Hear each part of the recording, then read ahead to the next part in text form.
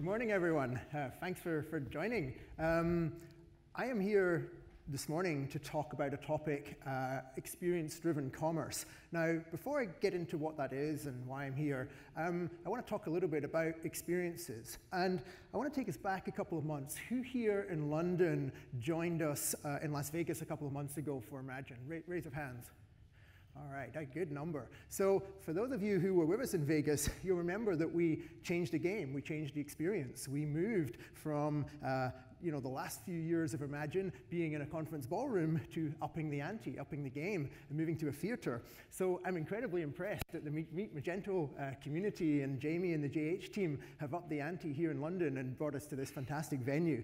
I think it really helps set the theme of what I want to talk about, which is just creating great experiences. Now, if we can get the slides up.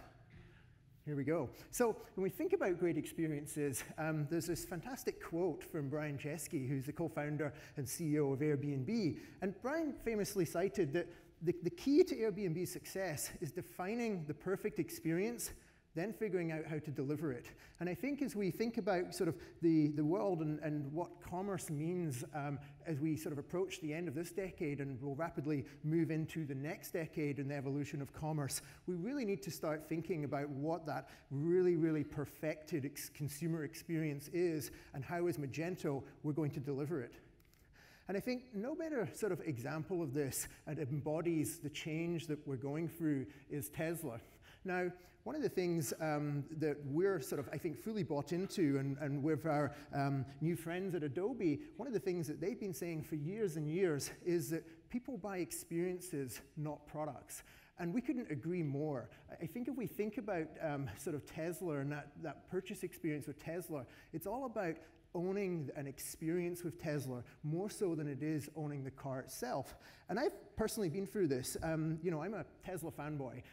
I was first sort of introduced to Tesla a couple of years ago when I sort of opportunistically took a test drive in a Model S and fell in love with it straight away. Just completely differentiated experience. And I'm a petrol head. I spent years obsessing about performance cars and reading magazines. So it was a really game-changing experience for me, but it was completely outside of my price range. I could not afford a Model S. So, the Model 3 came along, and one day, having sort of just chatted to a friend who'd just bought a Nissan Leaf, I was like, you know what? Maybe I should put my $1,000 deposit down on my Model 3. And straight away, I got really hooked on the experience. I was able to do this on my mobile phone. I was able to learn all about the promise of the Model 3, and I was able to put that in that deposit. But I did so sort of thinking it would be 2 years or so until I sort of saw my car. And weirdly, I'm based in Canada, and things actually happened quite quickly. And just a couple of weeks ago, unexpectedly, out of the blue, I got the email, your car is ready to configure. And my gosh, was I excited.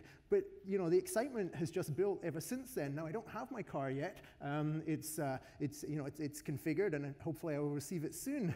But already, and I haven't even owned the car, I don't have it in my driveway, the ownership experience with Tesla has surpassed, in a significant fashion, the experience that I've had buying every other car that I bought in the past 20 years. The digital experience, the communications I've received from Tesla, the brand story, the product storytelling, and of course the endless YouTube videos that I've watched has completely mesmerized me, not just in the product that I'll be owning, but that end-to-end ownership experience. And this is even before I've got to the fun part of, drag racing off the traffic lights and trying that 0 to 60 time.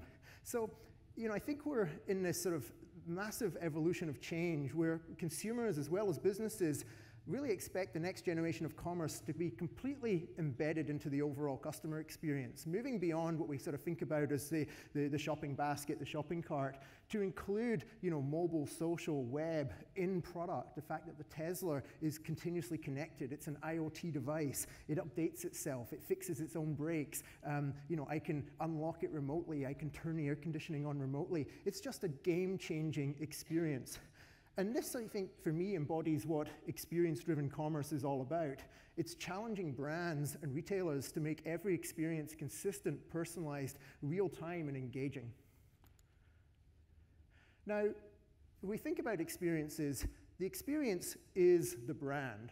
Brand today, like Tesla, are built on end-to-end experiences. It's not just good enough to have a great selling or e-commerce experience. It's about from the very first engagement that may happen in a different channel, whether that's a physical retail store, it can be an online, through social, it can be through any channel. But when you take sort of beautifully curated content and you kind of merge that, combine it with Amazon efficiency, this becomes the holy grail of what a great brand experience is. And it extends, way beyond just the purchase into what we might call the post-purchase experience. It's the delivery, it's the unboxing, it's how that delivery occurs, it's how efficient we are with that delivery. So the world of e-commerce is changing. It's also becoming more and more complex. If we go back in time, the path to the customer used to be a pretty straightforward process. There was one web channel, there was an e-commerce store, you bought through that channel. In today's digital world, things have gotten really, really more complex. That linear process is going away, and it's a really interesting dynamic for people who are thinking about experiences. The challenge is to create a really seamless, delightful experience throughout the customer journey. Now, if we think about what a customer journey today looks like, we might map it to this. And our friends at Adobe, I think, have done an excellent job of defining the way that they think about the 5 phases of customer experience. And from the Magento world, I think we've always lived in the sort of the consideration and conversion phases. It's all been around sort of the buying experience. When consumers come to the e-commerce website, how do they sort of find products, navigate around, get to that product detail page, check out and buy. But it's actually this broader journey, and it really starts sort of in the awareness phase when we create awareness primarily through advertising around the brand, and we create that brand or product or retailer awareness. There's then that discovery phase of how to actually get the consumer to our website, the demand gen. How do we get them there? What are all the channels that we're using? Social, reviews, blogs, direct email, engaging through native apps, etc., that actually drive the consumer to our Magento site. When we're on the Magento site, I think we understand well, all of the things that Magento does really, really well to help convert that consumer and make them buy.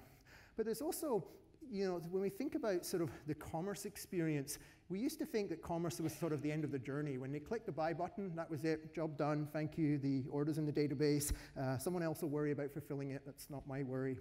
And that's really changed as well. I think this post-purchase experience, the support phase of the customer journey has really become now a very critical phase, I think in part because if we want to compete with Amazon, this is the phase that we really have to nail. This is the phase that we have to perfect. We have to make sure that we can create a delivery experience and an ownership experience that parallels what an Amazon Prime member is used to experiencing.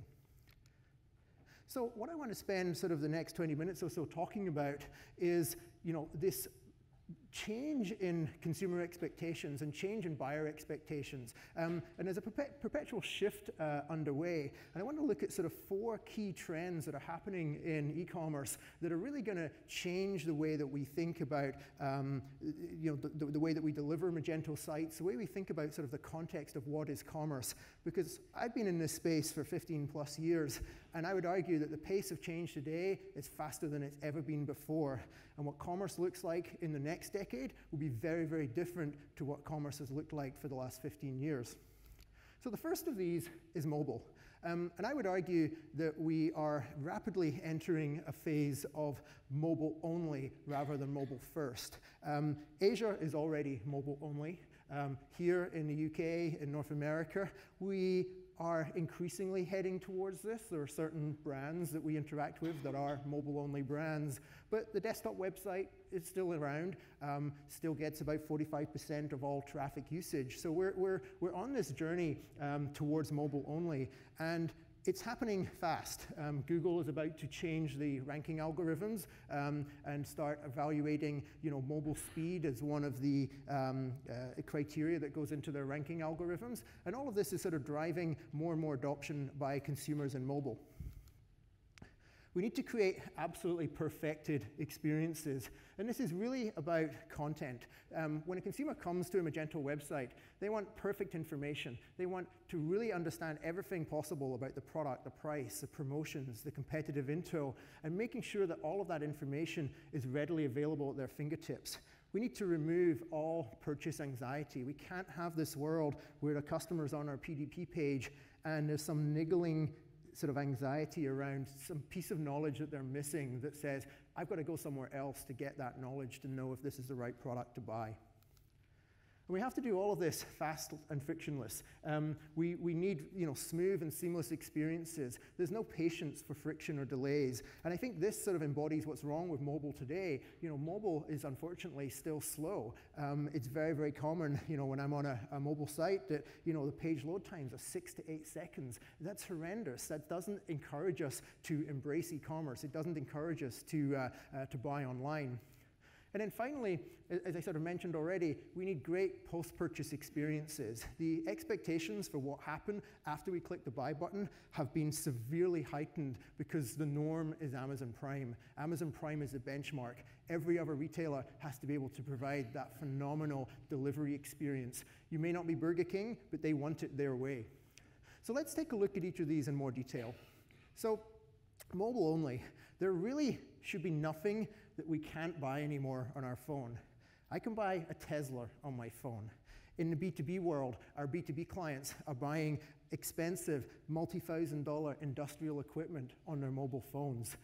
The desktop commerce is still in existence today, I would argue, because the mobile buying experience isn't where it needs to be. We still sort of are designing in this safety net today because mobile experiences are still clunky. Responsive web design is slow. It's frustrating. We haven't yet optimized experiences for touch. And I think this is part of the problem of what responsive has done. It's certainly made it a lot better than it was 6, 7 years ago, but we've still got a long, long way to go. And I think the phones, the devices, the screens are there to support mobile, but we haven't yet sort of nailed the experience. And this is pretty clear, sort of, I think, for most retailers when you look at their conversion stats. This is pretty typical. This is some data from Forrester Research. So, 49% of all traffic coming from mobile, 46% coming from desktop, but yet mobile only seeing a 1.7% conversion rate versus the 3.5% that we're used to on desktop.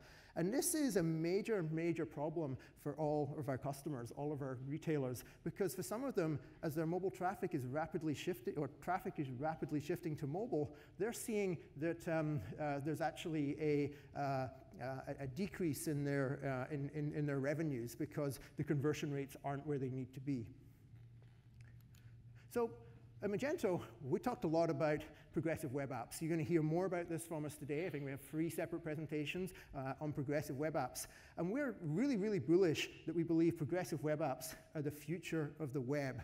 They bring all of the greatness of what we love about a native mobile app. Fast, slick, designed first for a touch-based experience, being able to do push notifications, having offline mode, and bringing all of that greatness of a mobile app into the mobile web browser. We're doing so in such a way that we actually, perhaps for most of us, won't need to invest in native apps anymore, removing that pain of having to develop for Android and iOS and those very large development budgets that we need to build native apps.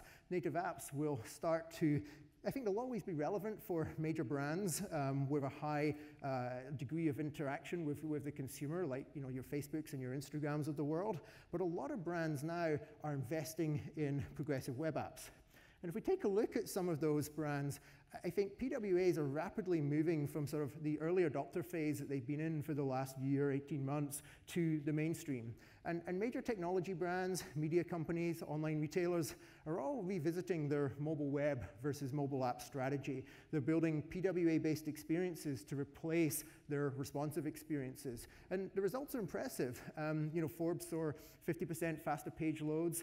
Twitter now seeing page load times on their website below 3 seconds with their PWA. West Elm saw a 9% increase in revenue per visit. Lancome saw a 17% increase in conversions. So this is really having having a positive impact. And we're very, very excited about Magento's investment in PWAs. And like I said, you'll hear more about that throughout the day. But I think this is going to be one of the big transitional shifts that we're going to see in 2019. If this isn't priority number one for all retailers in 2019, I'll be very, very surprised. Okay, moving on. I want to talk next about experience perfection. So perfecting the digital selling experience really allows brands, manufacturers, and retailers to push the boundaries of what we as consumers are comfortable buying online across the board in every industry and every vertical. And I think one of the things, there was always been the challenge that there's certain things you couldn't buy online. That sort of mandated a face-to-face interaction with a salesperson, or that you physically had to go to a store to sort of tangibly touch or try a product. And because the evolution of digital is really changing all of this, where we're now transitioning to a world where we're pretty much comfortable to buy absolutely anything online, where the purchase can happen entirely in a digital environment. And I think there's no better example of this than the mattress industry. One of our clients at Magento is Tomorrow's Sleep, as well as other brands like Casper, who have completely rewritten the playbook for selling mattresses. Mattresses were always considered sort of the last hurdle for e-commerce. They were expensive, heavy, expensive to deliver, high rates of returns. You had to go to the showroom to lie on the mattress to see which one was going to be the right one for you. And these digital brands now are completely changing this. They've done this by obsessing about great content online, storytelling, really making the consumer feel comfortable buying such a product as a mattress online, with one place where they can get all of the information about the product, how to pick the mattress, and order it right there. And I think for a lot of consumers, this is really, really key because it removes that sort of used car sort of sales experience of having to go into the mattress store, that sort of uncomfortable sales pressure environment in the showroom. And if you can digitize all of that and make it comfortable for someone to buy something like a mattress online, then we're really winning and removing those last hurdles around e-commerce. Another great example of this is shoppable content. Companies like Crate and Barrel have done, for a long time, sort of taken that digital glossy magazine and put the little hover-overs there. So as you're kind of exploring all of the products they offer, you can get more into what you can actually buy and hover over and click the buy button. But I think a great example of this I came across recently, if anyone's built a house or you're in sort of the construction trade, you'll know about Houzz. Houzz is sort of the leading global online community for sort of home renovation builders and designers. And their business model right from the outset, which is sort of driving their $4 billion valuation, in part has been shoppable content. The fact that the companies who sell taps and sinks and so forth can sell their products through Houzz. Now, today there are 20,000 different sellers offering over 10 million products on Houzz. And, things were sort of working okay. But one of the things that Houzz did recently was introduced a new product called View in My Room. It's a 3D tool through your smartphone, allows you using augmented reality to overlay the products that they sell on Houzz into your own home and actually see what that product would look like in your living room, in your kitchen. And after they did this, they saw that users were 11 times more likely to make a purchase on the website if they had used that 3D visualization tool. And I think that's a really compelling story about how shoppable content is really coming into the mainstream now. Another thing I think really taking off is subscription business models. If you're like me, you're 40 years old, you got 2 kids, and you're starting to rapidly go a little bit gray, then companies like Just for Men have, I think, really sort of, again, a great Magento customer, really sort of nailed this subscription model now, where a male who needs to keep the hair color in place can subscribe so that they don't need to worry about ever running out of hair dye. It comes via subscription. And we see this across the board. Another client of ours, our Birchbox, doing this with sort of the creative gift boxes, and even Gap getting into the subscription model. If you're a parent with a newborn, you can subscribe to get clothes, and Gap will send you the 3-month-old, the 6-month-old, the 9-month-old, the 1-year-old. They know when to send you the next batch of clothes for your baby. And this is really, I think, again, disrupting e-commerce. It's removing the need for consumers for us to think think about replenishment, to think about sort of purchases. They're taking a lot of the heavy thinking away from us. Just put the trust in a brand and let the brand do the hard work for us.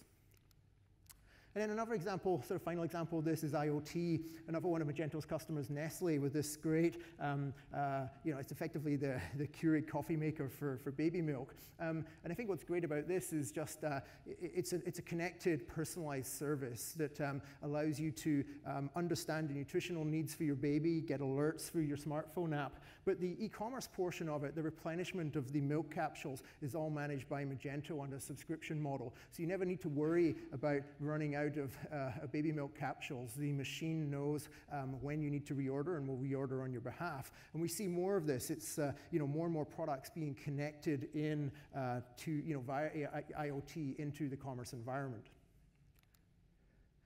Now, the next thing I want to talk about is sort of fast and frictionless. I think as we sort of rapidly approach the next decade, the way that we shop online is going to change, and the writing's already on the wall.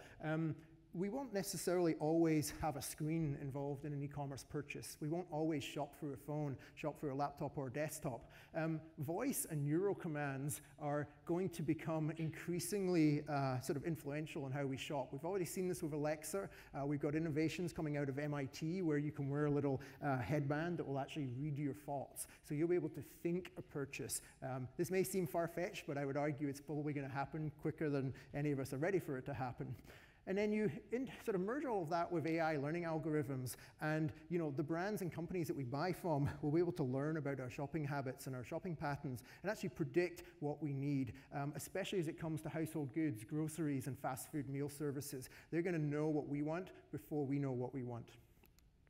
So let's look at some sort of examples about how we're removing friction from e-commerce process. The checkouts obituary has already been written in a way. Things like Apple Pay, Android, Google Pay, whatever they call it today, really removing the need to even go through a checkout process today. And it's incredibly intuitive. If you've used Apple Pay either on the desktop or on the phone, you just say you want to pay with Apple Pay, one look at your Face ID, and boom, it's done. And you've removed, 4 steps from the checkout process. And it's really, changing the game.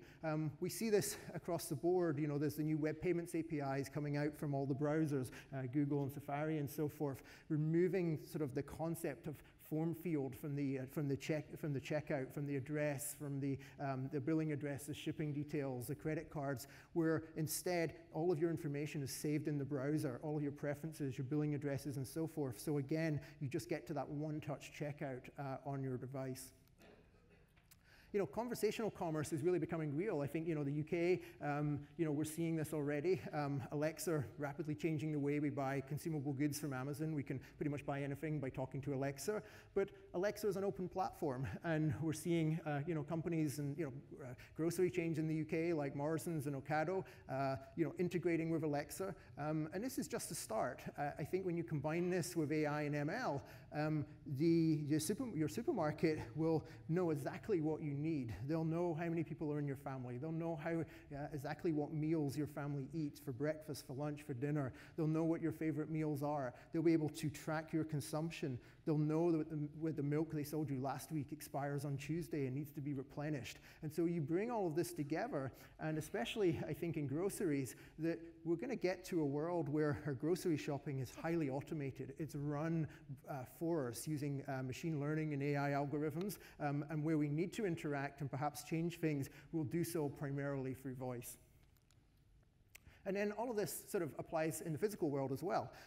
So, kind of automating where we almost get to sort of an unconsciousness checkout where, we can think about a purchase. We can say a command for a purchase. Well, in the physical retail store, we can just walk out of the store. And again, Amazon really disrupting and innovating here with their Amazon Go stores in the US.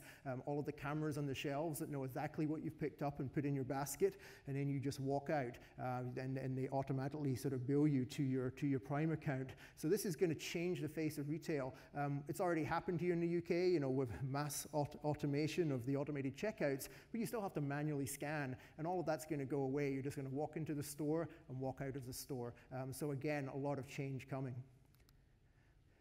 Now, if we think about sort of the last phase on this journey, the post-purchase experience, I've talked a lot about this already, but it's going to become increasingly important for brands and retailers to shift their focus on what it means to deliver an exceptional experience in the immediate aftermath of an online order.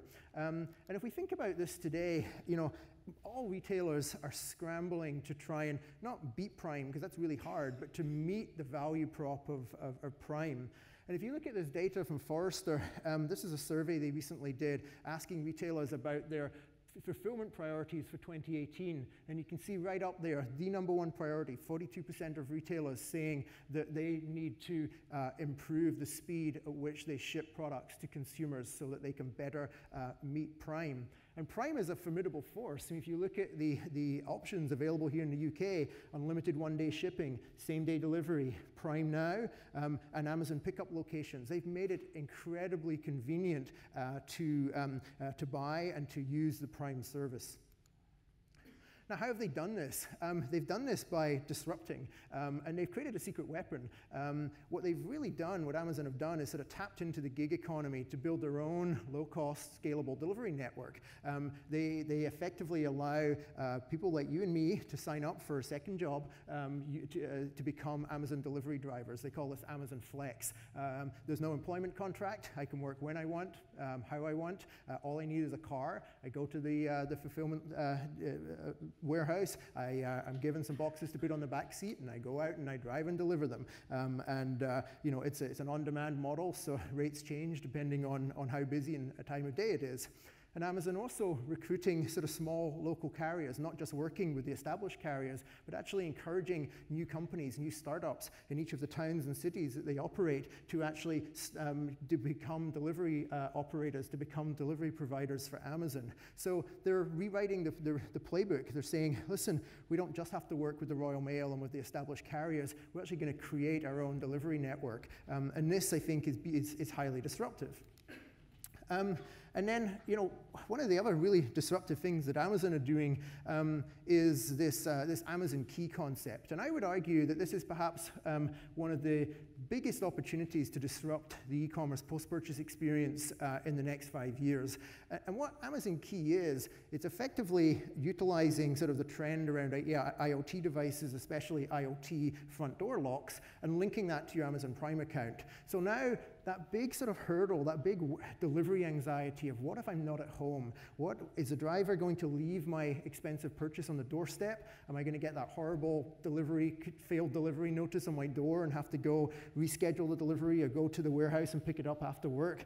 No, all of that goes away. Now I don't need to worry if I'm not at home because I can delegate and authorize the Amazon delivery driver to open my front door, leave my purchase inside of my door, and securely close my door again. So it doesn't matter if anyone's at home. Now, you might argue that this is sort of, well, are we socially ready for this? Are we prepared to let a stranger in our house? Well, if I'd stood here 10 years ago and told you that we wouldn't take taxis anymore and we'd all take rides in a stranger's car, you probably wouldn't have believed me. If I'd stood here 10 years ago and said that, we wouldn't stay in hotels anymore and we'd all stay in an Airbnb at a stranger's house, you probably wouldn't have believed me. So I think, especially with millennials, this type of disruption is real. It's happening. Amazon even pushing the boundaries further in the US. They've done a partnership with General Motors where they can actually deliver to your car. You can leave your car parked in the car park while you're at work, and the Amazon delivery driver can remotely unlock your boot, put in your purchase, close your boot again, and all you need to worry about at the end of the day when you're done work is driving your car home. Your Amazon delivery is already there. So this is the type of disruption that's happening, and it's very, very real. And we think sort of in this last phase, winning beyond the buy button. There's really sort of kind of 3 phases of things we need to think about. There's sort of that anticipation and immediate post-purchase excitement. How do we do things right after the buy button to make the consumer incredibly excited about that purchase, having them watch videos about their product, how it's made, register right away as an owner, join the loyalty club? How do we retain that consumer over the long term? How do we really make that sort of first few moments, those first few days when they're first using their product, really engaging through help and product registration, engaging with the broader ownership community, other owners, other people who have bought that same product. And in long term, how do we have them become fans, advocates? How do we make them sort of really tell the story about not just how great the product was, but how great the ownership experience of owning that product was, that brand interaction. So I've covered here sort of 4 things. What I want to sort of just wrap up with now is talking a little bit about the Adobe and Magento tie-up. And obviously, imminently, Magento is formally set to join the Adobe family. Not quite sure when that's happening, but it's certainly highly likely to happen before the end of the month. And we couldn't be more excited about the joint opportunity in front of us. Adobe's kind of tagline has been changing the world through digital experiences. And we believe that Magento plus Adobe really has this great opportunity to change the world rather than the world changing around us. We're better positioned now, being part of the Adobe family, now than we've ever been in the past, to be pioneers in changing the world of commerce, rather than just reacting to the change. I think we're really setting ourselves up for some of the changes that I just talked about that are going to happen into the next decade of commerce. And sort of how is this going to happen? I showed that workflow earlier of sort of the customer journey. And Adobe, I think, have done a very good job of defining these phases in the customer journey. And there's no doubt that what Magento brings to the table fills a big gap in Adobe's portfolio of being able to support the commerce transaction, of being able to support that conversion part of the customer journey. But Magento's a lot more than just being able to fill a checkout and be able to complete a purchase. Magento is sort of highly or brings a very sort of holistic set of capabilities, certainly in sort of the discovery, consideration, conversion, and support phases of that journey. And then if we look at what Adobe brings to the table, Adobe has some great best-in-class products from their Experience Cloud that are heavily used by marketers to drive awareness, so search, display, video advertising. They've got great products through their content management, AEM tools to drive sort of omni-channel experiences, great product content experiences, personalization experiences. They've got great tools in the form of things like Adobe Target to really help us optimize that sort of consideration experience, how we search and merchandise, visual configuration, do A/B testing, really optimize that experience that the consumer has on the site. And then obviously Magento brings best-in-class tools to the table around conversion optimization, shipping and transacting, omni-channel order management, store fulfillment capabilities, payments and fulfillment. And then again, Adobe experts around sort of that post-purchase experience, the support experience, things like remarketing, how do we continue to engage the consumer? So I think we're really, really excited. I mean, Adobe brings sort of the best of expertise in telling great brand stories. They obsess about personalization and building data-driven experiences that are optimized with insights from real-time shopping behaviors and multi-channel data. And so Magento can further influence, or further our influence across the shopper's complete life cycle to ensure that every moment is personal, every experience is shoppable, and e-commerce becomes the preferred channel for all purchases. So with that, I just want to wrap up with kind of one closing quote. And I'd like to leave you this one from Alan Kay, the American computer scientist, who said that the best way to predict the future is to invent it. And I think we're really, really excited that with Adobe by our side, this is precisely what Magento is poised to do as we approach the next decade in commerce. So with that, thank you for joining me. I do want to just say also a special thanks to Jamie and the JH team for organizing such a fantastic event here in the UK. Last year when we were here as Magento for Meet Magento Live UK, we obviously made the announcement that we'd be merging the France and UK events into our Barcelona event, Meet Magento Europe. And I think it's a great testimonial to the power, enthusiasm, and commitment of the Magento community. The Meet Magento Association has picked up the baton here in the UK and put this event together in addition to all of the other events that are happening across Europe this year. So we're really, really excited that everyone was able to join us today. And with that, thank you very much.